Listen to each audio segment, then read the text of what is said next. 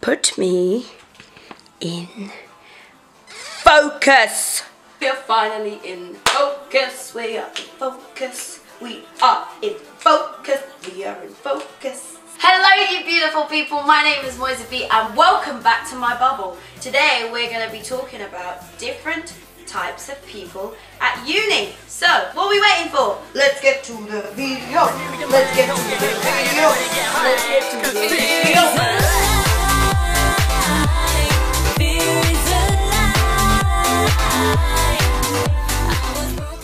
So, as many of you know, I have just graduated from university, and over my 3 years there I've done a lot of people watching. So this is what I have come up with to see the different types of people that there are at university. Number 1, the b.n.o.c, also known as the big name on campus. Now this person may be known for either a positive or a negative reason. So you could be walking down campus and you just see, call me.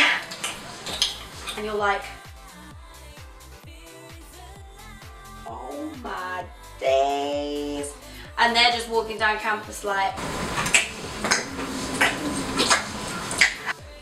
how you doing? Yeah, they are just a big name on campus. People will be like, oh my gosh, did you see what Jessica was wearing? Yeah dude, like, who does she think she is? I don't know, but I'm totally gonna ask her where she got her concealer from. It looks so good. Yeah, I'm not really feeling it, to be honest with you. You should have seen her last night. Ugh. Okay, some people love them, some people hate them. You're a big name. You're pretty much a Kim Kardashian on campus. Get over it. Number 2, the study nerd. Now this person you will mostly find in the library. They're not in the library, then they're in their lecture room. If they're not in the lecture room, they'll be in the library. They spend most of their time just studying. It's as if they don't want to socialize with actual human beings and they rather socialize with a textbook. You'll never see this person other than if you are in the library, which most people aren't actually. Number 3, the clubbing animal. So this person, partying and clubbing is just so important to them. It is pretty much their full-time job. Monday clubbing, Tuesday clubbing, Wednesday clubbing, Thursday clubbing, Friday clubbing, Saturday clubbing, Sunday, you got it, clubbing. Coming to university and doing their degree is a part-time thing. Some people actually take clubbing more serious than their actual degree. You'll just see them at their lecture like, Sophie, are you researching the question Susan just told us? Nah, just looking for a new outfit for tomorrow night. You're going out again tomorrow. Don't be silly. Of course I'm going out again tomorrow and tonight. Might not be on the lecture on Friday though. I'll sign you in B.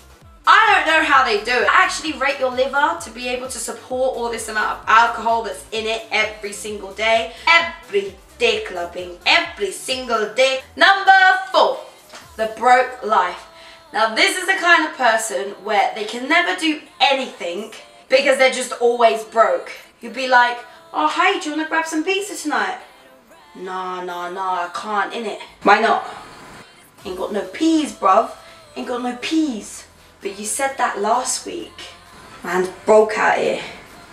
But it's payday. Nah, man, I can't. I'm broke. Broke life.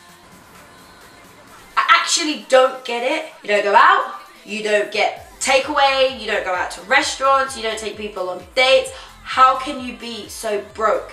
Yeah, it's payday. And I know you work and I know that student loans dropped. So what do you mean, the broke life? I don't get it. Are you building a secret kingdom somewhere that I don't know about? Are you secretly building a rocket to take you onto the moon? Some people are so broke that they can't buy toilet paper and they'd rather steal toilet paper from the uni. But yet these times, you don't spend your money. I don't understand. Number 5, the high life. Now I want to say about 80% of people at uni, could be wrong. I don't know anything about statistics,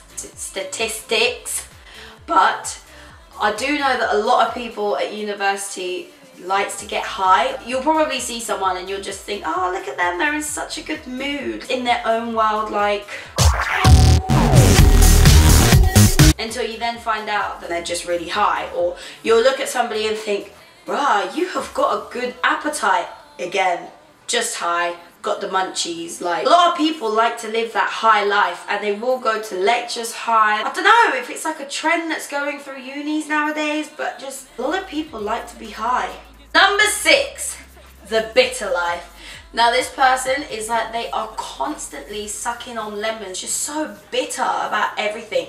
Like, they'll have to let you know that this was like their 3rd or 5th choice, and you know, they didn't really want to be here. Or it could be something small like, oh, that person's got a really nice top, and so they hate it because they think that top would look nicer on them. Shut your mouth, sit down and enjoy life. No need to be so angry, man. Number 7, the rich life. Okay, now this person will come from a wealthier background, but they won't make it so obvious. It will be so subtle, and you'd have to pay so much close attention to the person to be like, right, you have got money. Story time. Okay, so I remember when I was at uni and the new, I think it was the Apple Watch or the AirPods, I'm not entirely sure, just came out, and we had a break and everybody was like talking about it. Come lunchtime, and 2 people in my class just went off to buy lunch, and they come back in and one of them just walks in with a new like Apple Watch or AirPods, and this person just went and casually went and bought one and came in like. Number 8, the ghost. Now the question is that you ask yourself is, does this person actually still come to uni? Is this person actually still getting a degree? Because they're just never here. Like, you will just never see them. You'll probably see them at the beginning of the semester and maybe at the end of the semester, but they're just never ever in the lectures. They're just non-existent. They're a complete ghost. Number 9, the Snapchatter. This person, just get it from the title, will Snapchat everything. You could be sitting at home ill on your bed and you won't miss out anything because they'll Snapchat every single moment of their day. What they had for breakfast, what they had for lunch, what's going on in their lecture, how they're feeling about stuff, maybe even going to the toilet, who knows. They just Snapchat everything. You cannot be somewhere and still feel like you're there. They're absolutely great. Number 10, the uncomfortable.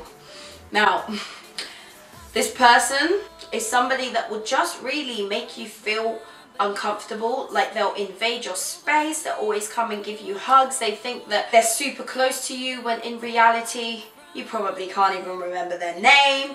They just don't really have spatial awareness, and they'll always be up in your bubble. Like, you have your bubble, you have your space, and they're just always up and close. Like, why do we have to be so close? Just let me breathe. We'll be sitting there and I'll be like, oh, I'm thirsty, take a sip of your drink. And they're this type of person that you will always try and avoid on campus. Like, you might be walking and you can see them and you're like, oh, my lecture's there, but they're standing there, it's fine, I will walk a whole 45 minutes around the whole of campus to get there because I really don't want to see you, I really don't want to talk to you, and I don't want to be made uncomfortable. So, number 11, saving the planet. Now, when I say saving the planet, I'm not talking about reusable bags, getting rid of plastic, any of that. I mean saving water, aka not showering, therefore very, very, very smelly. This person is so smelly that you could probably smell them from about a mile away. Like, the closer they get to you, it starts burning your eyes. And you don't want to be rude, although you might be a bit like upfront, but you might subtly say personal hygiene is really good for health and your well-being or something. And you might spray yourself and be like, do you want some? Do you want some? Really subtly putting it in there. But the bottom line is, either this person's scared of water, or they're saving the planet. If everyone else around you can smell it, but you yourself, you can't smell it, there's a problem. There's a problem, and we should probably go get that checked out. Number 12, the Starbucks. The Starbucks is somebody that is always got a coffee. They'll come to the lecture in the morning with the Starbucks in their hand or a coffee in their hand, and in the break, they'll go, come back, coffee. This, it's like their fuel is physically only coffee, like they won't drink water. And it's not even like they're taking coffee and they're like, ooh, like bouncing with energy. It's sort of just like,